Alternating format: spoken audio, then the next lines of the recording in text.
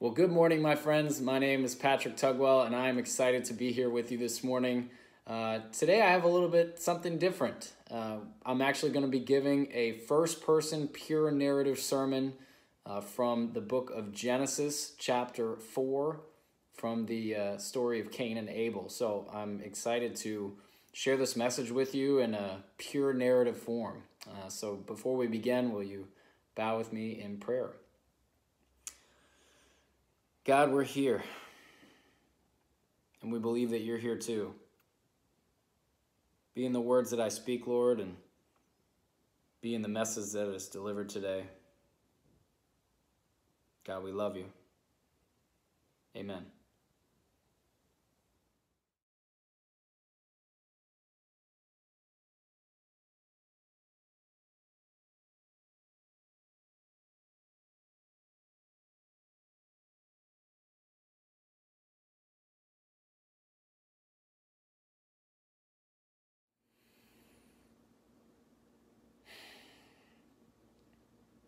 I killed my brother. It was hundreds of years ago, but I can still remember his face and the blood. I was a farmer back then, and just south of Eden. I worked with my dad. It's quite the job description to say you worked for the first farmer ever. Pretty crazy. It was hard work. But Dad always made it better by reminding us of the Garden of Eden and how it was back then. How him and my mom would go for walks with the Creator God and in the evenings, and just to be able to experience that time with the one who created the world in 7 days. Well, 6 days, and then he took a nap, but who wouldn't? Just being able to experience a perfect world like that must have been really nice. They'd always tell me about how my dad was the caretaker of the garden, and he did do some planting every once in a while, but he'd tell me about how the ground would just open up like butter, and didn't matter what he planted, that there was a cool mist that would come and bring forth crops every year, fruit trees year-round. Must have been insane. Now we're having to work in the fields, sun up to sundown, tirelessly. If you ever wanted to start a rock quarry, south of Eden is definitely where you'd go. And then there was my brother. He was born after me. I'm the oldest. He was a shepherd. Ever since he could walk, my brother always had sheep following him. After a while, the flock grew and grew that he had, and just looked like such an easy job. I didn't understand it. He would just call the sheep over, and they would follow him, and sometimes every once in a while one would wander off, but they'd always come back. Sometimes I'd joke with him when he came back with all his sheep, and I'd say, "Hey, why don't you call some of those potatoes up off out of the ground out over there, and maybe they'll follow you home too." You know, like brothers do.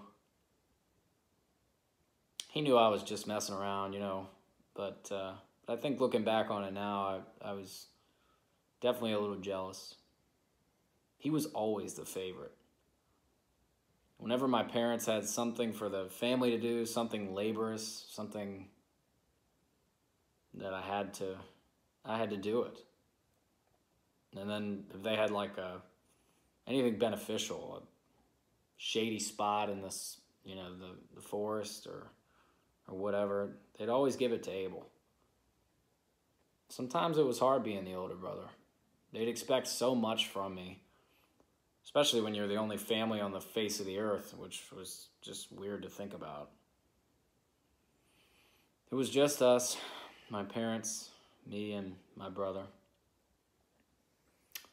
My brother was definitely the favorite. I probably should talk to someone about it, but it's pretty hard. And that wasn't even the worst part. Every year we would get together as a family, go out to the field where my dad had set up a stone pillar, and Abel would bring his big fat sheep. It was always the best sheep that he had. We would offer it up on the altar, and our parents would tell us about how the garden used to be and just how the sin had affected their lives. This offering was a sacrifice of sheep to clothe them in their sin. Always really powerful moments. But it was always Abel's sheep. Every time. And God would come by during that time. And it was always so great to see him when I was younger. You could never really see him, but you could always feel that he was there. His presence was so strong. And just being able to experience that, even for the moments that my parents used to be able to spend all their time with, that was pretty cool. But over the years of watching God look down on my brother's sacrifice and, God being so pleased with it, it was just really hard to take. I'm not sure if y'all understand that feeling with brothers, but it was stressful sometimes. And after so many years of that, the stress I had just turned into something even worse. One day I remember playing with some of the soil, and it was around that time of the year when we normally sacrifice the sheep, and I was getting really anxious. I was really feeling bad about my why in life. And I thought, why don't I bring one of my produce this year? See if God will like that.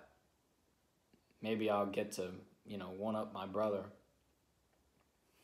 I thought it was a perfect chance to show my parents the kind of true man that I am. I mean, it was my dad's job and he passed all his knowledge to me, but it was definitely an opportunity to stand out. So I went early that morning. I remember I set up my own little pillar, with some sticks and leaves next to my father's. It didn't look the same, but I was trying, and I was there putting my produce on it, and I showed my brother up. He came with his lamb, and just like he always did, and he started questioning my motives. Couldn't believe it. I was like, what the audacity of this guy. You're really going to try to sacrifice fruit? Come on. I remember him telling me that. And I just didn't want to hear it. This was my time to shine. I remember thinking that and couldn't get that out of my head. So my parents showed up and they asked me about it too. They were questioning me, questioning my motives. I didn't understand why nobody wanted me to succeed. And I was explaining it all, and I remember being there, and so we lit our offerings. My parents started talking about what the sacrifices really meant, just like they always did, but this time it was annoying because I knew they were just trying to put me down. And then I felt God's presence coming near. I was so excited, finally, because I brought something pretty good. I remember bringing my best strawberries. It was so cool. And I know, celery doesn't smell very good when it's burning, but, Abel's lamb did smell pretty good. But this was my best, and it was my time to shine. Then God came down and looked on Abel's sacrifice, and he didn't even look at mine.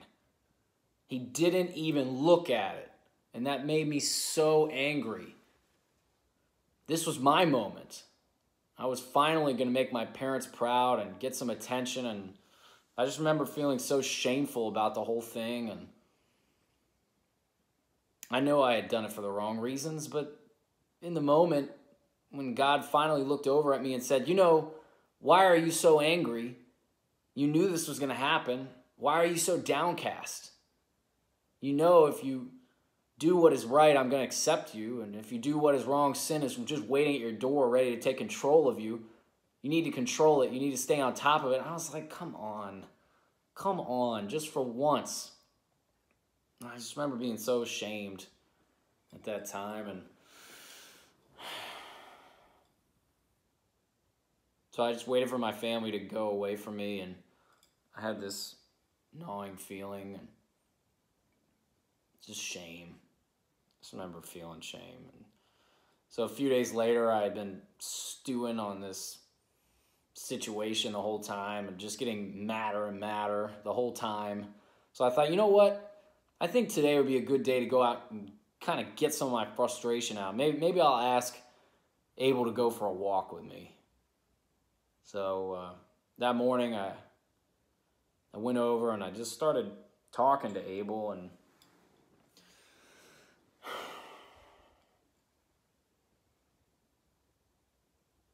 by the time we got into my field, what started as a convo turned into a debate. What was a debate turned into an argument. And then that turned into yelling. Gosh, I remember yelling so loud and felt like God was just going to come and hear me. Then we were at each other's throats. Like, Abel knew what was right. He was always such a righteous guy, but I was telling him, you knew that this was my time to shine. You always get in my way, and mom and dad are always happy with you, and God is always looking down, and it's so hard. And Abel said to me, Cain, you knew what you were supposed to do. You knew what God expected of you, and you didn't listen. You knew. So I pushed him. And I pushed him again. But that wasn't enough, and I grabbed this rock, and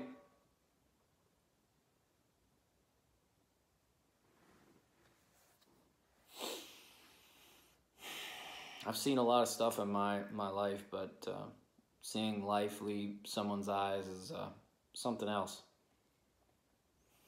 So I just ran. I remember running as fast as I could. I just got out of there. I had this feeling of fear and regret just welling up inside of me, and trying to process what I had done. I'd never seen someone die before, and it had always just been sheep to that point. And I ran to a thicket that my brother and I had been to before just to get away, and I just sat there. And I cried and was so remorseful. I was just as upset at myself, and I thought God would never want to see me again, and who knew what he was going to do to me. And I just knew what I deserved for what I had done. I knew God would come and talk to me eventually, like he always does, so I just sat there for I don't know how long. It was a long time. Trying to process everything. And then it got dark, and God came to me right after that time, and I knew he was there. I could feel him. And then God asked me a question. He said, he didn't look down on me with judgment. He didn't say, you deserve this for what you did. He just asked me a question. He said, Cain, where is your brother? Obviously, I knew he was going to ask me that question eventually. But out of regret and fear and probably a little anger at the time, I was like, come on, God. I don't know. Am I my brother's keeper? And I remember God being so angry and felt like my skin was going to boil from his anger. And so I just fell to my knees in fear, and I put my hands up in complete terror and from what I just thought would be complete wrath. And I thought he was going to give me what I deserved and take my life like my brother's. I sat there for a minute, and he finally said, what have you done, Cain? Your brother's blood is calling out to me from the ground. Then he cursed me and said, the same ground that soaked up your brother's blood, it won't behave for you anymore. No matter how hard you work, you won't be able to grow anything anymore. You'll be outcast. You'll be wandering out in the highlands. I just remember being so terrified when he said that. It was a perfect opportunity, too, for me to call out God and just say, God, I need your mercy. But I was just so caught up in my own fear, I didn't even know what to do in the moment. So I said, God, that's just too much for me to handle. You've taken so much away from me. You've taken my livelihood. You're going to cast me aside from my parents just like that? And by then, God wasn't angry anymore. I thought he was going to kill me or something. And he said, no one will kill you. And then God gave me this mark. Everyone knows now that I'm Cain, the brother killer, is what they're calling me. And if you harm me, then God's going to avenge sevenfold at least. But there I was, in the thicket, and thinking about what I had done, how the Creator God who walked with my parents separated me from them, and I thought there's no way I could ever go back to talking to my parents again, so I was just too ashamed. Remembering back to them telling us the stories about them sinning and how they knew that in the moment that they were going to die, and they didn't know that one of their sons would be the first to go. So here I am now as an old man, and just looking back on what's happened since all that. And the first several decades was hard, scrounging for food in the wild, and I remember trying to stay alive. I was avoiding people for the longest time. My parents have had more kids. I think their kid's name is Seth or something. That's what I heard. Got a wife for me, and I don't even have to worry about farming anymore. Tried a few times, but nothing worked over the years. I can't even grow a flower. I'm living in a city that my son's built, and it's pretty nice. One of my sons actually is a sheep herder now, which I think is kind of ironic. But just to see how God has provided for me, even though I deserved much worse. And I remember thinking, what I deserve is out here in the field with my brother. But that's the thing, isn't it?